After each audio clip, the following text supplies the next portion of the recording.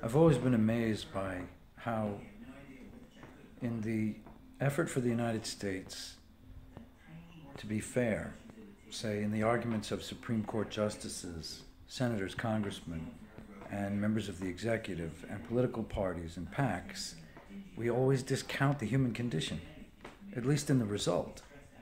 So, for example, we have a Second Amendment, which, according to a meme that I saw today, correctly states that we're judging how to regulate 21st century weapons with 18th century legal code. Which means that we say, well, people have the right to bear arms, which actually is not what the Second Amendment says, but let's just take the dummy version of what the average ignorant American thinks the Second Amendment's about, just so I can keep those morons listening at this point. So we have this idea that we're all allowed to have guns, asterisk at the top of that. Okay, but now the guns are infinitely more powerful. If you were to ask me, taking into consideration the human condition, we never should have had a Second Amendment that didn't also include a clause for an arsenal with a lock and key. Because any weapon that allows me to maim or kill somebody at a distance is a weapon that allows sociopaths to have their day when they shouldn't. It comes from the expression day in court. But in other words, a sociopath shouldn't have the ability to take away life at a distance. He should have to measure up in psychology and face people with whom he has a grievance and negotiate issues face to face. This is a point I've been making and I've seen no one else make, and that is that what guns do, and this is credence toward the fact that they do kill people, is they empower people who otherwise can't even talk to people to murder people from a distance.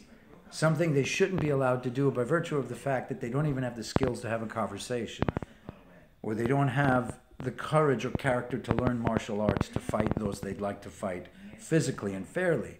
So they video game them out of the picture, so to speak, by killing them from a distance. This is how guns have a power to kill people from far away, which is a power humans shouldn't have, which is credence toward the argument that I make, that guns empower people to do things that are superhuman, a power people shouldn't have. And so when you compare the weapons which were muskets to automatic weapons today, they exponentially exaggerate that unfair power. And this is why ballistic weapons should not be legal unless they've been unlocked from an arsenal in a case where a majority of people have decided that a war is actually on, say with the federal government. Otherwise, they should be locked up, keeping regular people safe. America unequivocally, inarguably, with no argument to say I'm wrong, can't be a country of the free if I can walk outside into a public square and be killed by a lunatic. I'm not free. This, by definition, is a breakdown of cognitive thinking, cognitive reasoning, and it is a breakdown of common sense. Our Constitution, given the real conditions of the world today, is in violation of common sense. Okay? Thomas Paine wouldn't only turn over in his grave if he could achieve consciousness after death. He'd come out of the grave and he'd physically assault people who have allowed this stupidity to reign in our country. And there's no one, including the executive, congressmen, senators, and Supreme Court justices, there's no one who deserves an iota of credit beyond insanity, a statement and pronouncement of insanity, who furthers the cause of the Second Amendment today without another amendment. Americans have to face the fact that they literally have an insane constitution given the real conditions.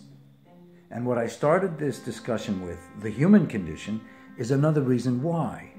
In every population, there will be people whose mental state is aberrant by temporary mental illness, by temporary or prolonged delusion, be it religious or otherwise delusion, or actual insanity. There are psychopaths and sociopaths in every population, and this is another reason why it is unequivocally insane to allow the average citizen the right to have a weapon, a ballistic weapon especially.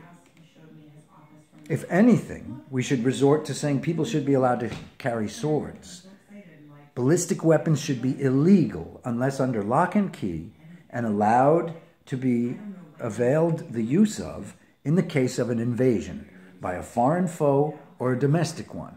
They shouldn't be at the ready and at the hands of citizens at all times. That is insane by definition.